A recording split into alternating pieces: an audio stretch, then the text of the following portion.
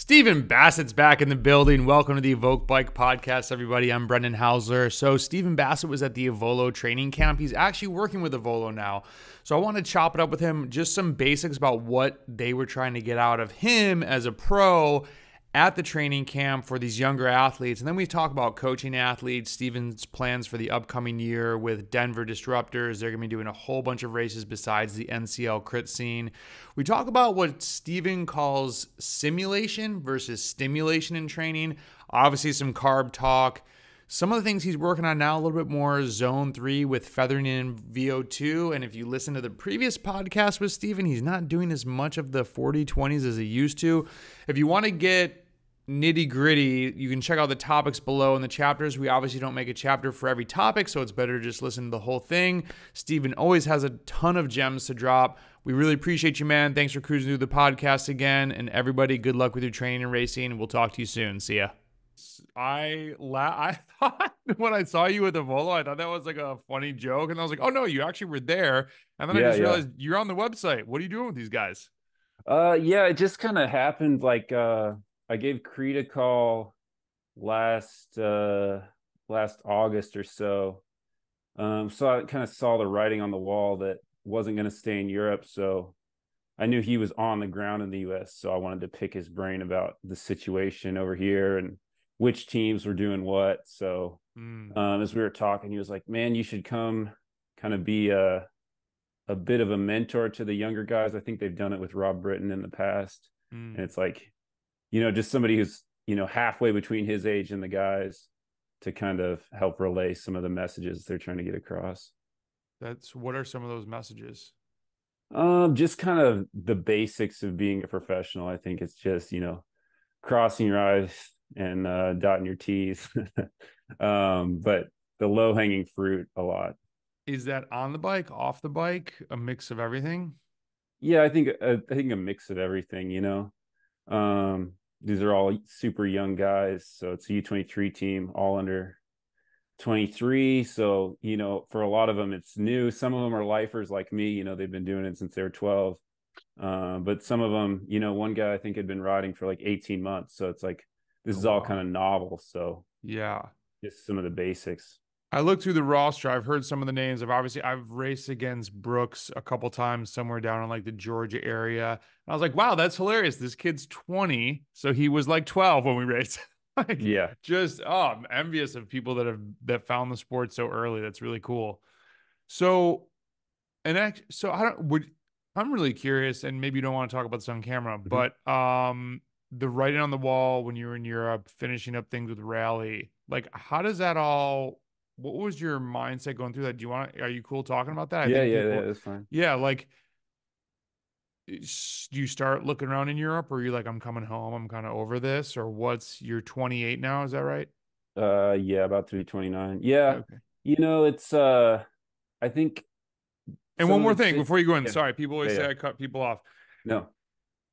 I know how strong you are, and I know people that have raced you know you're freaking insane. So I always think, I know maybe a lot of people that hear this aren't going to understand the context, but it's like, dude, if you can't make it, holy crap. Like, is this age? Is this like just the connections? Like, yeah. So like, I mean, it's just not to blow smoke at you, but I mean, look back at what you did before you went over there. Look what you were doing at First Internet, and everyone's like, okay, dude, Steven, go away. Like, we get it. So I think it's just, it's hard for people to fathom, like, dude, Steven's coming back. Yeah, so sorry, I didn't mean to cut you off, but just to add context for people that might not know, go look at how strong Steven is before you say anything. So Yeah, I think some of it's just situational. Like the line between Pro Connie and World Tour is very small right now. So it's like, okay, you have like your Tudor, your Q365, your Lotto, your Israel, that are all basically World Tour teams. Maybe not quite the same budget, but all the same resources. And so it's like you have those teams that can scoop up hitters, and then you have the smaller Pro Connie teams. You have your Kaha, those type of teams, but they're kind of regional. So if you're not from the Basque Country, trying to get on Euskadi is not really going to work out. So I'm kind of at the level where it's like, yeah, if I was as good as I am and from, Valencia, Right. this might work out. But as a foreigner, there's the barrier to entry seemed to be kind of one step away Mm, from where I am to stay there. mm, okay. So how are you feeling about the vibe coming home? Gonna be doing the NCL stuff. You gonna mix it up in like local road races? What are you thinking for 2024?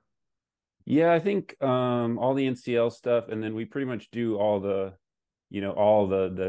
couple of major road races that we have in the US. Okay. Probably gonna try and mix in a little bit more gravel. I enjoy Mm, that. mm-hmm. And just kind of feel out if that's something I want to pursue in the future. I Mm-hmm. mean, I'm not totally sure. I think it fits my physiology pretty well. But we'll see if that is interesting or not. Right. Have you done much? I think you were gonna start gravel racing. Did you not? Have you done much? I've done a few just for fun. I've never really taken it seriously. Okay. So yeah, just the normal schedule pretty much of the US races. So what kind of gravel catches your eye? Which events would you really like to get into? I'm doing this Southern Cross one, a local one coming up, and then maybe like try this Belgian waffle ride in Asheville to get a taste of some of the bigger ones and see what's going on there a little bit. Mm. And that's kind of gnarly from what I've gathered, like for on the skill. Are you good off road? I'm decent. I mean, yeah, I've had a couple. I broke my collarbone at a gravel race last year, but Eh, in general, yeah, I think I'm, the is it Southeast gravel? Is competent. that the one you're going to? No, I think it's kind of a standalone thing, Okay. part of some other mountain bike gravel series that I don't really know about. But Because we could yeah. strike fear in a lot of people when they were like, oh, damn it, Steven's coming. Okay. Maybe I'm not going to win. And then you're coaching, correct? Hmm. So kind of Yeah. bouncing all over the place. So do you see yourself going into coaching? Do you see yourself trying to stay in cycling if you end up, maybe you go the gravel route, maybe you don't? Or are you just kind of playing it year by year right now? Yeah, I think I'm definitely gonna be in coaching, for sure. Pretty committed always as a part of my life. It's like I've spent so much time Mm-hmm. figuring all this stuff out for myself. Mm-hmm. So I think there's a lot of kind of information I have that we can kind of just skip a few steps for people and Yes. then have kind of the experience to know when to just take common sense and be like, yeah, of course you should rest. You're a little bit sick. Mm-hmm. Um, and how to convey those messages in a way that makes sense because I've had to learn them all myself. Mm. Yeah, it's really, I mean, that's an awesome skill set to have of making it over there, racing in Europe. But then also, you've kind of, for people, I just posted on Instagram, like the first podcast we did, you're into the training aspect that even if someone's not trying to be a pro, but they're just doing amateur stuff and maybe they have a 9 to 5 job, like you're into that. You're not just like this freak athlete who hasn't been paying attention to what he's doing. That's what I really liked about the Yeah, first yeah. podcast. I think you had just said a lot of stuff that resonated for a lot of amateur riders also, which is kind of why I wanted to catch up about this training camp because I was just curious what you're doing with the Volo, but also I think when people say, and this is maybe, I don't, nah, I mean, I guess fours and fives do training camp sometimes too, but the number one thing is like, oh, we're going to go ride 40 hours over the next 3 days. Like, this is going to be the best training camp ever.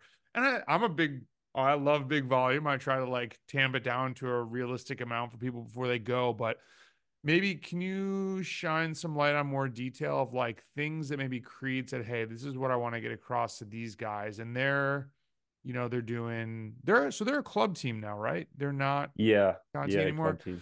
but they're doing all like the big races that they can get into.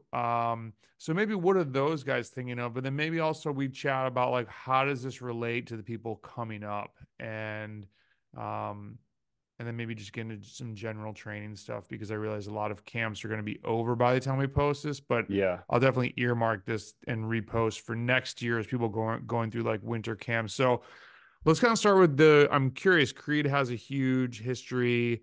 What when you were like, all right, I'm coming to this camp, what was his like big goal for you besides just like the general mentorship, or maybe he was just like, yo, just go chop it up with these guys. Yeah, it was pretty open-ended. I think I showed up at the airport and they were like, "Oh, what do you do? What are you doing here?" And I was like, "Oh, I'm here to train with you guys." Uh I That thought is Creed would tell you. awesome. Um but yeah, no, Surprise.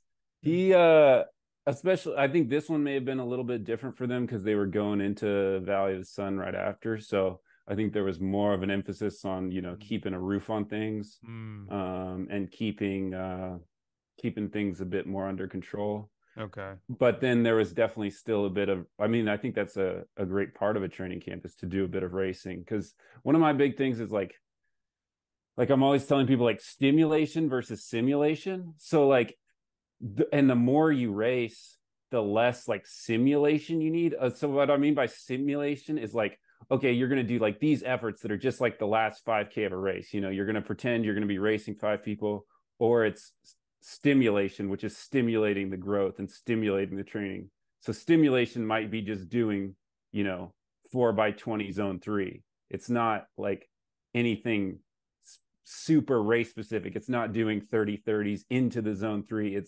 This is the thing I'm trying to improve. I'm trying to improve my threshold. So I do this zone three. Mm, So I think there's a need for both. And I think different people in their careers have different needs for both. So like me, it's like I've been racing a long time. So I don't need to do 15 race simulations to prepare. I'm better served generally raising my level and then doing a little bit of simulation to just kind of get those sensations, get that last little bit.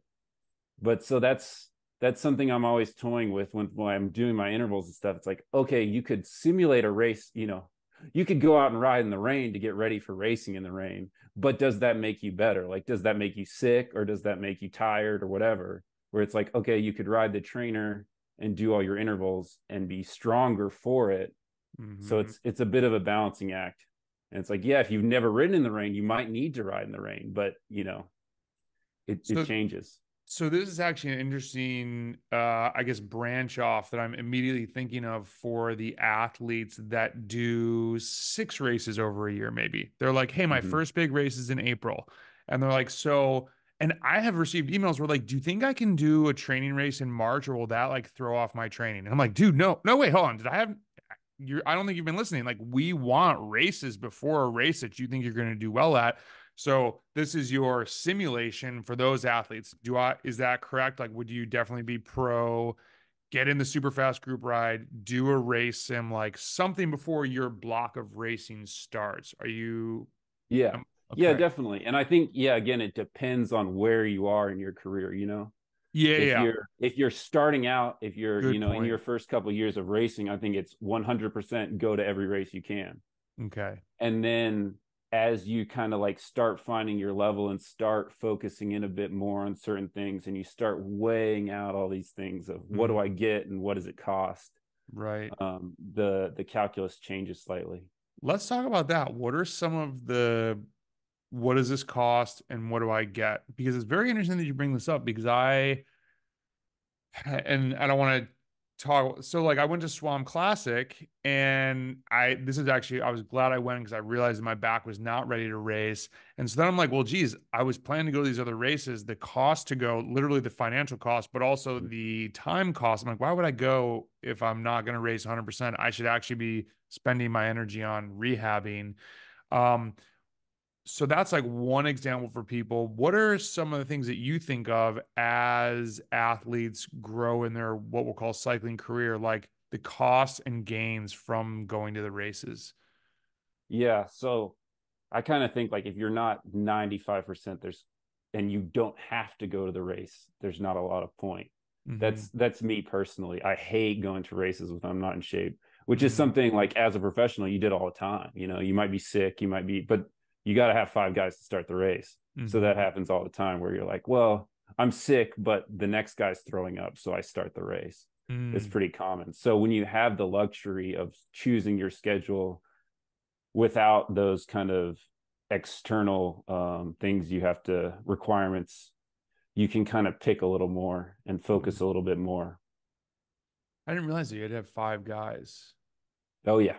Oh yeah. Mm, that's it. And it's just start. You can, have you ever started then just hopped in the car?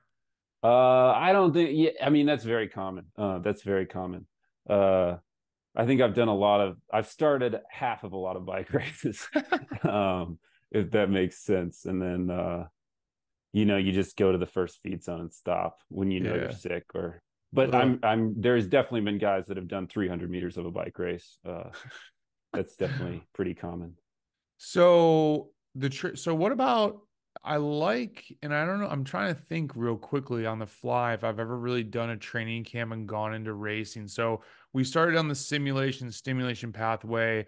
Is that something that you have picked up recently, or was this something that you've done in your race career as a pro? Of do your training camps usually go into the first spring races, or do you guys do like a base only type camp, and maybe is there like another quote unquote camp before the racing starts, or like, and I guess this is a really dumb question. I feel like, and maybe I'm wrong, you're in Europe, aren't you guys mostly riding together anyway? So what would really be like, oh, this is camp week, as opposed to like, yo, we're just riding a lot because this is what we do for our job? Yeah, so probably like most pro Connie teams would have one big training camp, maybe two, Okay. and then pro tour teams and bigger pro Connie teams they've usually done 2 or 3 camps before they do their first race day. Okay. And so it might be like one of those is volume based, and then one of them is more intensity. And they also break up into smaller groups generally. Like, you have your classics group, and then within that, you'll have 4 guys riding together, 6 guys riding together. Mm-hmm. And then you'll have a climber thing that are all kind of doing separate things. Mm. So that's a little bit different. Where like Aevolo, like I was pretty impressed. It's like they all did everything, Wow. the full team. Where even on rally or something, you wouldn't really see that. Hmm. So what's the like don't you how do you feel about that? Because I would think that or maybe people are just even more hyper specific than I give them credit for, that the classics types rider, or even just in the US maybe the all-arounder, could glean something from the climbers and vice versa. Like there's some knowledge share going on because you're not always just climbing, you're not always just like smashing in 1 minute effort. Or is it more bonding with similar type riders, or how does that work?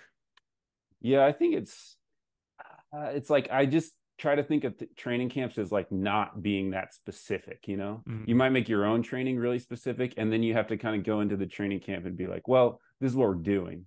right. And I don't know how Creed was like, yeah, if you think you can go ride 3,000 meters without getting fitter, I don't know who you are. You know what I mean? Like, it's like if you go ride hard in the hills, you're riding hard in the hills, and it's generally good enough. You're So not he going there to polish. so he's saying, wait, so the way he said that, so it's like as long as you're riding a lot, you're getting faster. Well, it was like, yeah, I don't know anyone that can go ride 3,000 meters uphill hard without Right. without training. If Yeah. you're losing fitness doing that, you have. I mean, man, you should be at the yeah. It's like, I, yeah, you should be at I the like tour that. if you can do that. Yeah, you should. Yeah, you're too good for this if you can get slow doing this. That's funny. What were some of the things that you felt like you passed on well to them, or things maybe that they were like, whoa, I've never thought about this, that they were pretty receptive to? Yeah, so I wrote down some stuff. Like I think I just try to get across like the low-hanging fruit, which is Let's like talk the about that. easy, the Yeah. easy stuff. So it's like I noticed a bunch of guys like the first 2 days or something, like, oh, my knee hurts. I'm like, your knee? What? Like I don't think my knee has hurt since I was 19, because I started doing the like 5-minute glute activations, and then a lot of it I'm like, yeah, you should just like mechanically fix this like you need like the 1.5 degree wedge, and then you need the insole, and like these two $20 products will fix like 90% of knee problems. I've, Mhm. I've given so many people this advice. It's like you buy the wedge, and then you buy a specialized insole, and like this is 98% of any setup that anybody will ever sell you. But why not go back to what you had said before, though? Like that sounds to me more like the Band-Aid, whereas they should do the glute activation, the glute work. Like this is Yeah. and Yeah. this Yeah. is Yeah. where I screwed up in that I kind of stopped doing all the little things and it's been a perfect storm.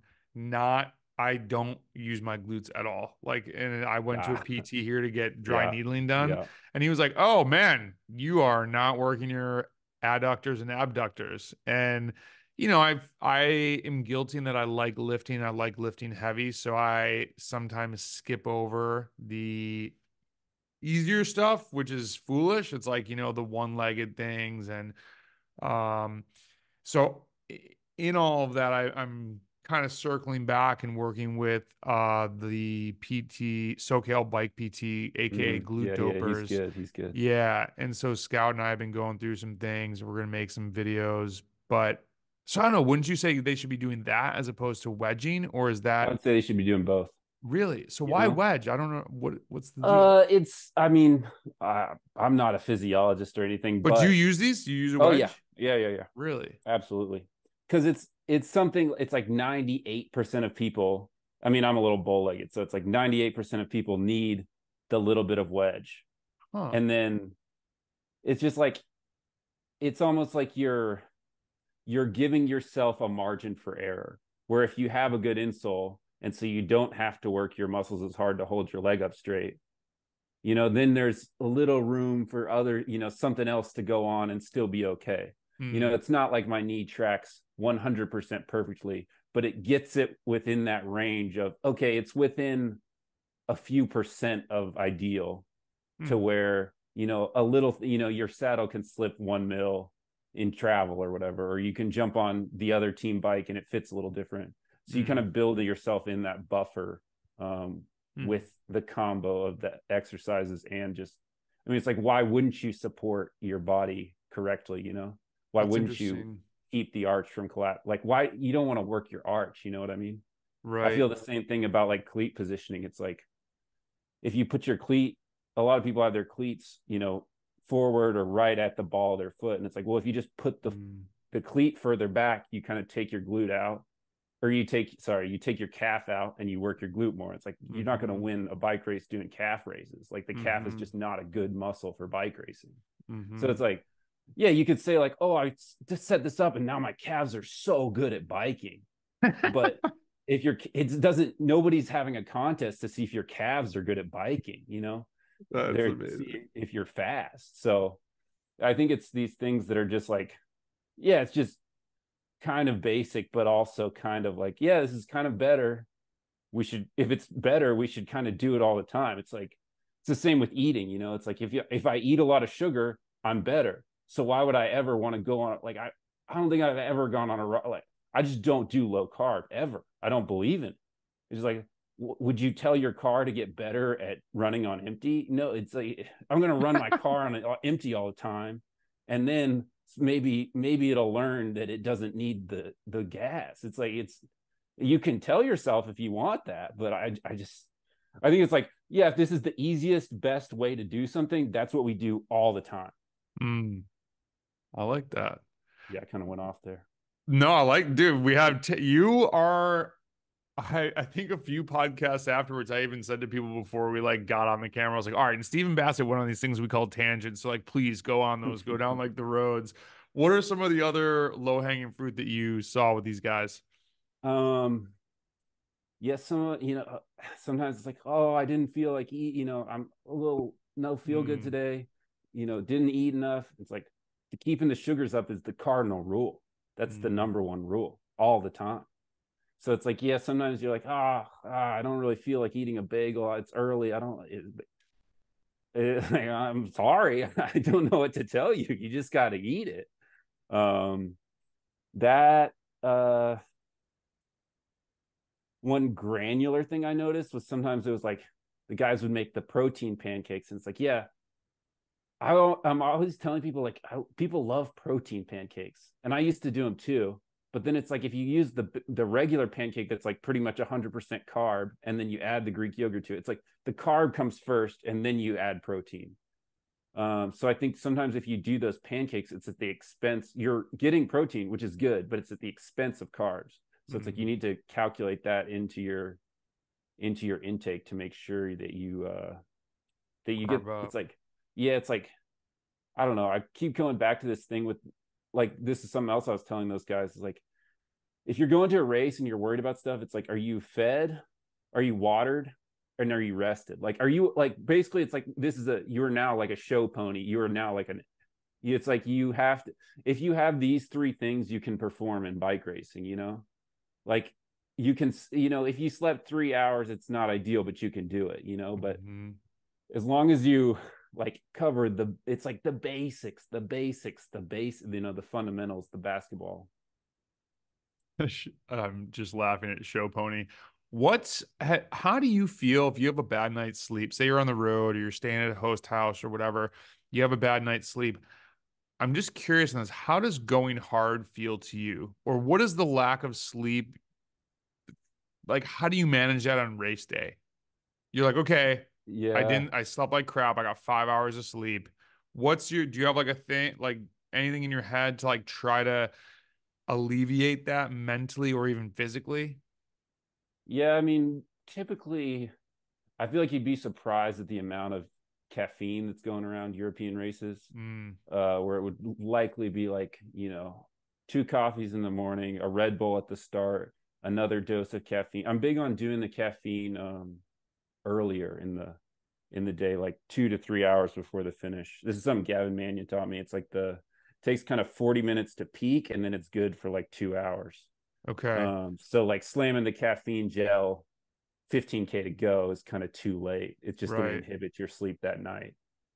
Um, So just so I heard that correctly, 2 to 3 hours before the finish. So you're taking it 2 to 3 hours before the finish, or you're taking it even before that, so it no, peaks. no. to Yeah, kind of eight. taking Okay. it, 2.5 hours before the finish. So really then say you have a 4 hour race, because that's kind of like longest US road race, and I'm Yeah. US biased. So caffeine at the start, caffeine at 2 hours, any in between that, No, that'd probably be fine. That's and probably what I would do. let's get super granular milligrams. Like are you doing a 250? No, no, 100 to 150. Okay.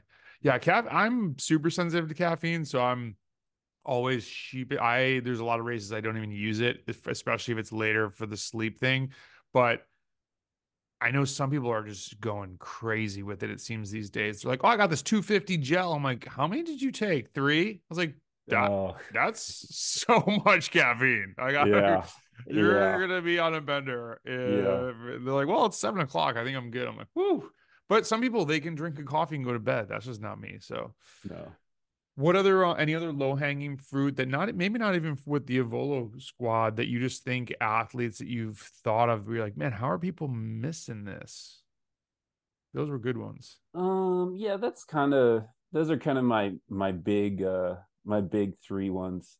Um, What do you think about so since racing starting and if we could obviously this really depends, I think, a lot on how fit someone is at this point of the year, similar to what you said before, how far they are within their like quote unquote race career. But there's a lot of things going on in the Southeast right now. I was looking at this athlete's calendar and he's got, 3 races. Like it's a Saturday, a Sunday race. He's got a week off.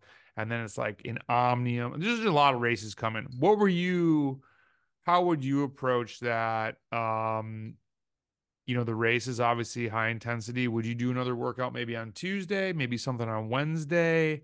Kind too varied per person to even like jump in on that, or what do you think about yeah, I that? think generally the mistake you would make is you would do the race, an easy day, intensity day, Wednesday, easy, easy. I think what happens is you start to lose the base. So it would be better to do like, 3 to 4 hours in the middle just to Yes. keep that base up. Because it's kind of like being fed comes first. It's like doing some zone two comes first. Like this is your baseline. You have to do this Hmm. before you can continue with anything else. I love to um hear that because also I think there's you had mentioned like a 4x20 tempo. Excuse me. I don't have someone do that much because my people I'm thinking of are just not at your level. That would wax them pretty well. yeah, yeah, But it's not do recommended for yeah, for doing civilians. for civilians. But I would say I had somebody, he does 3 hour rides during the week a lot of times. And I was like, yo, this Wednesday, can you jam in this 3 hour? Do like a 3x10, 3x15? Because Saturday's race is kind of like a B level race, doesn't care about it too much.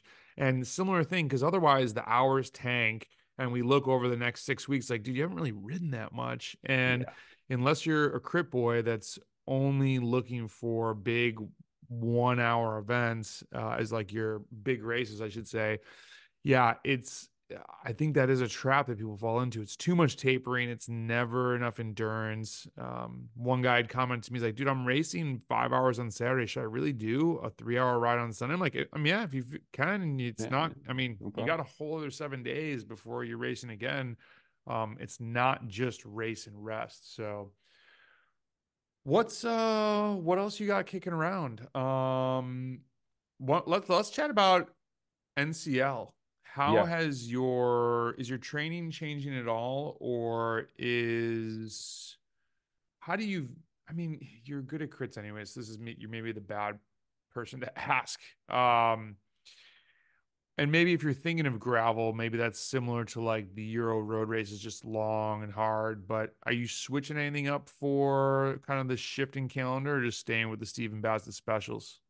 Very little because I'm kind of like, okay, if I want to be the fittest bike racer possible, and we Mm-hmm. know a lot of volume makes me fit, Mm-hmm. just because the races are shorter. It's not like you like multiply your race time by X to get how much volume you should ride. So I'm doing pretty similar volume. What I'm are you doing these doing, days?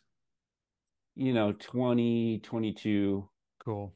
as a baseline kind of. I'm definitely doing yeah, like I talked about, like more zone 3, so Mm. more time at intensity and like stretching that out a bit, um and then just kind of feathering in a bit of VO2 and yeah, nothing that crazy, You're nothing still wild. still a 30-30-40-20 guy from last time not we as talked? not Not as as much. much? I think I'm doing them more organically, just like with terrain and stuff, but not as much. Sometimes into the occasionally into the tempos, but yeah, I think I'm leaning more on the model of we're raising the general ceiling, and then yeah, it's just like we talked about. It's like, yeah, if your race has like a hill at 20%, like you could go and ride like 60 RPM up this hill at 20%, or you could just do normal training and like get fitter, and then the hill will be easier. Yeah. So it's like you Yeah. generally just trying to be fitter, and then all obstacles come back to you. I like that. How do you feel about race specific training? Because that is a slippery slope. And the reason that I don't want to push back sounds too not angsty, but that I'm Yeah, yeah, yeah. disagreeing with somebody, but they'll be like, oh, well, there's this 10-minute climb. And I said, well, what happens if people attack like 5 minutes out? And they're like, well, what do you mean? I'm like, well, people might not wait for the climb. That's actually your teammate. I used him as an example, and he was coming off an injury. So of Ryan Roth, when you were Yeah. on Oh yeah. Silber, Yeah, yeah, yeah. came to upstate New York. I don't know what he was doing. I think somebody said he had a girlfriend somewhere. I'm Yeah. like, yo, dude, someone from Silber's here. And it's maybe a 12-minute climb. And I'm like, oh, this guy's gonna win. And someone's like, no, I think he's injured. So, anyways, I was not waiting to let this dude just blast us all on the climb. So 2 turns before the climb, there's this little rise. And I took off with 3 dudes, and people looked at Ryan to like, he's the guy in the silver kit, like chase these guys back. And they didn't. And it was like it's an example I like to give people because don't wait for the thing that everyone's waiting for. Surprise them. And so it wasn't Yeah. this 12-minute effort. So the reason I say all this is if you're going to a race, you're like, oh, well, there's this one feature.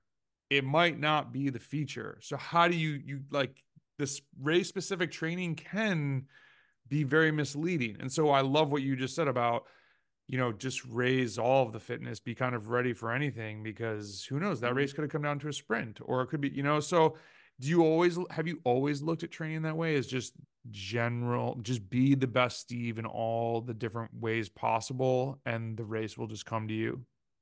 I think it's changed with age a bit. So yeah, kind of one thing I like. I don't know. This is not a specific number, but I kind of say like you got to do something 8 times to get better at it. Hmm. Going on So it's that. like, yeah, it's like, okay, yeah, you want to do some motor pacing. And the motor pacing is going to give you the leg speed and it's going to give you the race rhythm, but you're going to do one motor pacing session a month, twice. And it's like, well, would you be better served doing more climbs, you know, 2 times, 3 times a week? Mm-hmm. Um, so it's kind of like, yeah, if this race ends on a 10-minute hill and it's like, yeah, you could blow your load doing, you know, 10-minute efforts over and over. And I used to do that for Joe Martin, like when I was like much younger, 19, 20. It was just, I kind of like would go at 500 until I blew up. Uh, and then eventually I could just do it. But, it was many years later that I could just do it, where I Oh would my have God. probably been better served doing something else, not quite as hard, that would have stimulated the growth, that would have pushed me to where I could do that 500 for 10 minutes instead of just, trying God. to willpower my way to that, arbitrary number. Yeah. That's oh man. So that's interesting. To kind of play off of that, I'm trying to think of what sparked this. But I was doing some VO2. I'm a very classic like 5x5 guy. I kind of in maybe the past 2 years got into doing some that are like a really hard start and then more like 110%, but doing like not 8, 9 minute ones. And then I was looking, and I don't know what really sparked this, but was like, hey, I'm gonna do a TTE. Just okay, here's the number, and I'm just gonna ride until I blow up. And then the next one, say I get to like 7 minutes, I'm gonna pin the number again, and maybe I only get to 5 minutes. And it's actually been a kind of effective workout in a very, it's not, I'm not just like staring at the watts knowing I got to go 5 minutes. It's like, oh man, no, I can go another 30 seconds. Like this kid, I just got to go another 30 seconds, and so it's sort of, it's interesting to hear you say like you just did this thing till you blew up and you would do something different. It's so, there's just so many ways to do intervals that I think maybe that's what I'm stumbling. I'm like, oh, this kind of seems fresh after training in different ways for so long. 30 Yeah. 30s never resonated with me. So for VO2 max, I'm like never doing that. I just hate them, which is, I probably should do them more then. But um, so a lot of tempo. What are you doing threshold wise? Do you do steady state? Do you ever ride at threshold? Do you do over unders? A lot of times I would do something like, the last 2 minutes of a tempo effort, you jump up to VO2 or just over.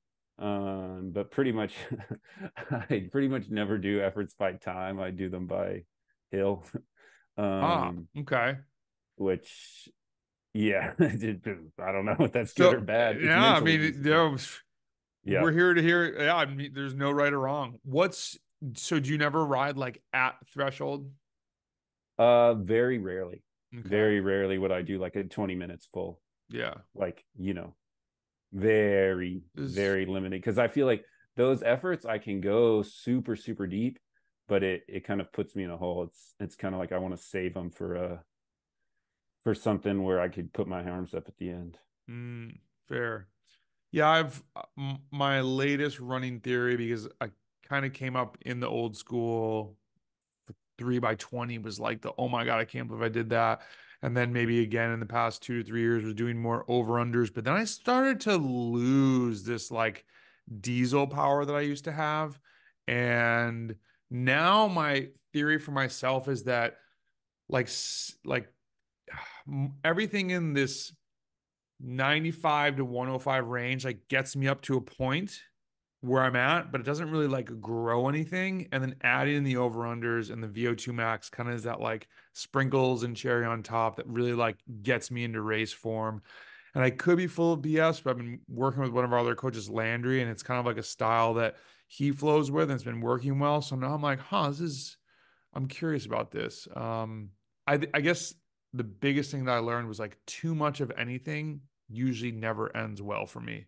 Um, it's just like the repetitive nature. I need some variety at some Yeah, point. yeah.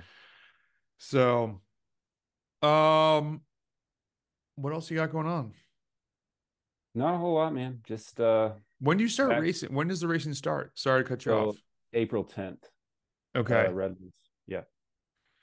So will the whole Denver squad go to that? Mm, Or is this okay? So yeah, you guys full, do things full men's and women. besides NCL crits, or that Yeah, isn't? yeah. Oh, I think that's a common confusion. So we do yeah. pretty much. We'll do Redlands. We'll do Joe Martin. We'll do the Air Force, the Tulsa Okay. Nationals. Okay. So I mean, That- we pretty much do everything that you could do. yeah. That okay. I'm glad you said. I didn't realize that. Yeah, So yeah, now I was even looking on. I was trying to get a little bit more familiar on the website. I know Denver's. It's like schedule coming soon. I'm like, let's go, guys. This like, where are these guys going to be at? So, all right. I'm just thinking through. Have you ever done Valley of the Sun and Tucson Bike Classic? yes. I've done very poorly at both. Yeah, Really? Why do you yeah. think? I think it was actually, I think it was both of them. I was like coming off of a training camp, which for Mm, me, racing off of a training camp is not that good. mm, Um, I don't, yeah, I never yeah. have, like, I always feel a bit flat after a training camp. I kind of want to Uh, go out there at some point, and I haven't really done much out west, and I'm like, yeah, it's funny when you're slightly injured. I'm like planning big crusades already for 2025, and someone like, dude, it's February. We're still in yeah, you still got some inside on time, Zwift. brother. You've got time. I'm like, I think also social media, I get FOMO easy. I'm like, oh my Yeah, God, these yeah, people are yeah. Oh, racing on yeah. here. And then you talk to these athletes and they're all like having a good time. I'm like, I want to be there. So you're coaching. How do people get in touch with you if they want to talk about coaching? It is bassettcoaching@gmail.com. Super Sweet. easy. Yeah. And Instagram, they can slide them in the DMs. Hmm. And I don't know, any other topics we need to hit on? I don't want to take up too much of your time too, guy. I always appreciate chatting with you and chopping it up and seeing what you're doing. I'm a huge Stephen Bassett fan, so I'm excited to hear that you guys are doing more than just NCL crits. I didn't realize that. So this Yeah. is that makes then I guess more sense of why some of the riders that are on the team, including you, are there. Yeah. You guys will have opportunity to go knock heads. Um, Yeah, I'm trying to think. I think my biggest thing in coaching actually is just trying to give people like a sense of self-efficacy. So like you should feel empowered, like you should feel like you know what you're doing and like mm, like your competence and then your confidence, those are kind of tied hand in hand. So like I mean, I feel like every pro I've ever met, if you told them, "Hey man, all you have to do to like win a big race is you're going to have to ride 30 hours a week on the trainer. You can't ride outside, but you have to ride 30 hours a week on the trainer for 6 weeks." Every single one of them would do it. There's mm, no lack of desire. There's no lack of like commitment. Um, like you'll meet a cat four off the street and they train so hard. Like, so I think the biggest thing is like giving somebody a sense of this is a generally correct model to follow. And if we like correct within that, then that's a pathway where a lot of things are achievable. I love that.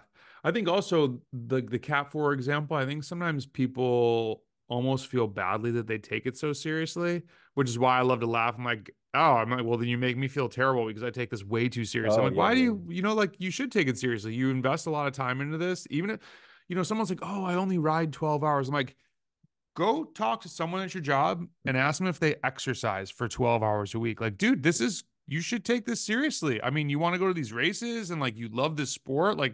And so I think you're talking about like having them understand why they're doing what they're doing. Also, just this journey should be fun and it's not another job. yeah, yeah, And then the yeah. hard work that you put in, there's so much to reap from that, even if you don't win the race. Like, you know, maybe you're on a team and you just get to go like slay it with your friends for the weekend. Yeah.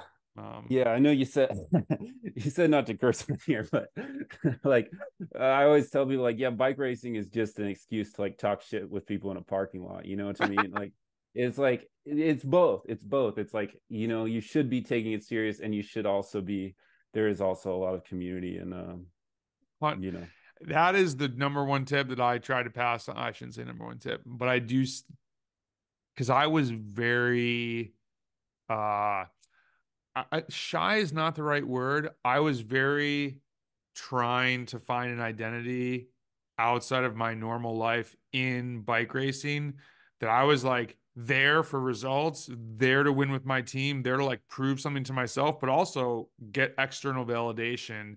And I did not connect like in my own town. I was super close to all the riders, but say I went out to like Massachusetts or something, I was like show up, I was like, oh, like I don't know anybody here, go race, get in the car and go home. Like the totally wrong way to do it. And it wasn't until I started, one of my friends, I might do Green Mountain this year because I'm going to his wedding. We raced against each other in 2012. It wasn't until we were tour Catskills and I'm like, hey man, I see you all the time. What's your name? He's like, oh, what's up? I'm Andrew. Da, da, da, da. And we were like chopping it up and we actually became teammates 3 years later. But I should have been doing that every race leading Yeah, up yeah, to yeah. that. And that was really like a eye-opening experience but I think it's intimidation. I think it's when you start going to bigger races, I was super intimidated by everybody that didn't know. I was like, and I didn't realize a lot of other people were feeling the same way. Oh yeah, for sure. It just be like, hey, we're at this bike race together in a place 400 miles from both of our houses, and find commonality in that. So, all right, man. Well, good Yeah. luck this year. I Yeah, appreciate you you chatting. too. This is good. Some good tips for people. And so April 10th, you said, it's Mm-hmm. the first race. Awesome. Kicks off. Let's get it. Hopefully we cross paths in the I know you're a Parkway guy, but get like me to the Tennessee North Carolina border. Johnny Mitchell? Yeah, yeah, yeah, He's yeah. somewhere over in that area. He was riding with Milligan guys. I texted him, I said, can I come be the Stephen Bassett to the Aevolo crew with the Milligan team? He's like, you're welcome anytime. I was like, awesome. So Yeah, people know yeah. you're out there. Good luck with the Aevolo guys. They're very fortunate to have somebody like you Oh on yeah, the team. oh man, they're so dialed in. They're Awesome. very Be looking forward to they're watching very them. supported. Hell yeah. All right, man. We'll talk soon.